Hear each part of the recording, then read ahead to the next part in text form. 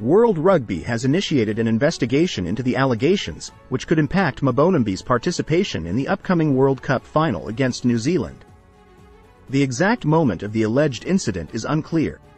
During the game, Curry sought guidance from the referee, Ben O'Keefe, on how to handle abuse from an opponent, eliciting a response from the official.